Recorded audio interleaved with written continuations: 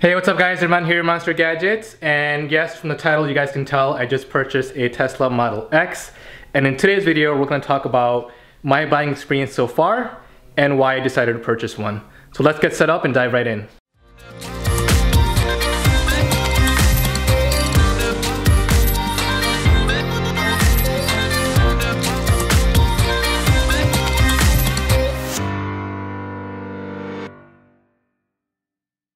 Alright guys, so let me break it down as to why I purchased a Model X. I've owned a Infiniti QX56, which you guys have seen in my previous videos for many years.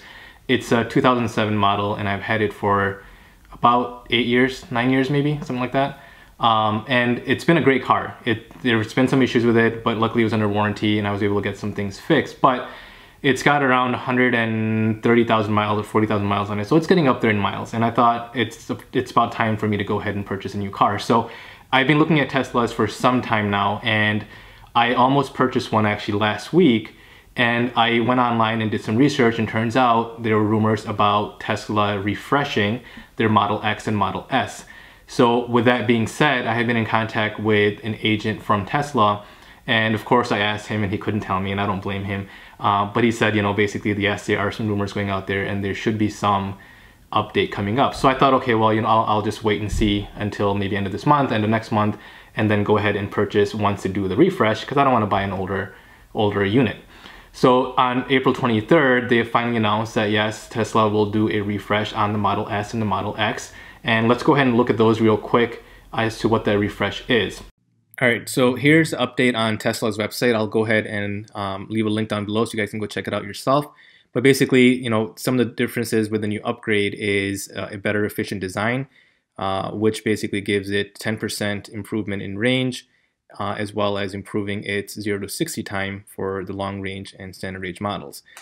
They did go back and now offer the standard range, which they were not offering for a while. So now they have standard mode, long range, and performance. In addition to this upgrade, they also did an upgrade on the charging. Now it's able to achieve 200 kilowatts on the version 3 superchargers, which they will be putting out more and more and upgrading the version 2. So together, these improvements combine recharge the customer miles by 50% faster. Now these are obviously huge, but also they upgraded the adaptive suspension, which uses air suspension system, and the car is able to fully adapt by the damping. So depending on how fast you're going and which situation you're driving in, it'll adjust the damping of the car automatically, which also makes a huge difference when it comes to range. And then I love the fact that they continue to offer something different for their loyal customers who have purchased a Tesla in the past, and if you want to upgrade to the new Model S or Model X, they will give the Ludicrous mode for free, which is a $20,000 value, which is pretty awesome. So you guys can go check this out. I'll go ahead and link this website below. It's Tesla's website, so you guys can go check that out and read up on it yourself. But let me go ahead and show you my order as well so you guys know what I ordered. So I'm going to blur some of these out, but basically I ordered a Model X with the performance. I'm not sure if I want to go with the Ludicrous mode yet or not, and I'll talk about that a little bit more here in a second. I did upgrade the rims to the 20-inch rims, and if you upgrade to the black spoked rims, it actually decreases your range from 325 to 250. I'm sorry, 270. So that's a big hit for just having really cool rims. And let's take a look at what that looks like. So let me go to Tesla's website. And so here is, we're going to do a custom order, so I'll show you guys real quick what that looks like. So again, they have the standard range, long range, and performance. I'm going to go with the performance. This is again what I ordered. I did not add the Ludicrous mode on there, which if you do, it increases your acceleration by 20%. So if you don't have it, it's 3.4 seconds. 0 to 60 with Ludicrous mode is 2.7.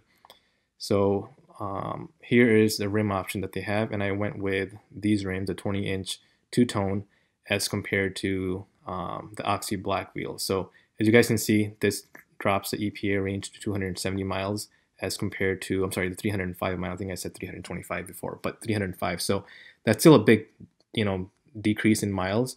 Even though these look sick on especially the white, I think these look fairly decent, but I don't want to take a hit of the miles lost with these rims as compared to these. So that's kind of what I went with. So that's what I ordered. And as of right now, it looks like my delivery date is going to be in May. But let me go ahead and jump out of my screen here so I can tell you why I made the decision that I did. All right, now that we're out of the computer, so one of the reasons why I decided to go with the Tesla Model X was because of obviously it being an electric car. As I mentioned before, I have Infiniti QX56, which I absolutely love, but it is a complete gas guzzler. On the city, I average about 11 to 12 miles if I drive nicely, which isn't a whole lot, but realistically, I average like 10 miles per gallon, which is terrible. On the highway, if I'm driving on the highway, of course, if I stick between 55 and 60, which, I mean, who drives 55 and 60, right? I'll average like 15 or 16 miles per gallon, but going the average speed limit, which is about 70, 75, maybe 80, okay. I'll go that fast, and of course I average like 13, 14 miles even in the highway. So it is a gas guzzler, and I spend a lot of money obviously refilling the tank every week. So I thought the money that I'm using, that I'll be saving on just gas itself, and I drive a lot. I drive anywhere between 15 to 18, maybe even 20,000 miles a year. And so if you do the calculations, if I'm putting in premium gas at roughly about $3.50 per gallon and it's got a 23-gallon tank, yeah, that's a lot of money per fill up. So I figured if I go, I'm investing a lot more upfront for the Tesla Model X, but it's going to be obviously environmental friendly. Number one, my wife is an environmental scientist, so that's huge. She'll love that. But not only will I save on gas, but I'll save on the environment itself. So I'll be helping the environment and things like that. So the other reason why I wanted to purchase the Model X was obviously for the safety. It's got one of the best safety ratings by any car ever. So safety is huge. As you guys know, I have kids, and so safety is also a huge factor. That's the reason why I bought the QX56 originally, just because it's a massive car, and when it really comes down to it, you know, God forbid if we're in an accident, am I going to be safer in a smaller car versus a bigger car? Yes, the bigger car, right? So that's why I went with a tank of a car. But now that Tesla is going to be a little bit smaller, but also it's got a great safety rating, I decided to go ahead and pull the plug and get that car.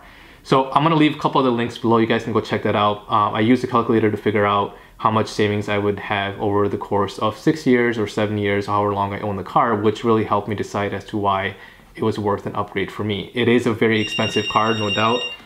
Sorry about that. It is a very expensive car, no doubt, but I think overall, in 6, 7 years, 8 years, it's gonna pay for itself if I had kept the QX56 for additional 5 or 6 years, with the added benefit of helping the environment, safety, of course, the technology, the auto drive and things like that. That's huge. So why not go ahead and invest in it now and have those features versus sticking with a normal gasoline car, or even upgrading the QX56 to another QX80 or another bigger SUV. So let me go ahead and break down the actual process you go through online. So I literally went online and I went to Tesla's website. I designed my car. I went and created an online account and I saved it.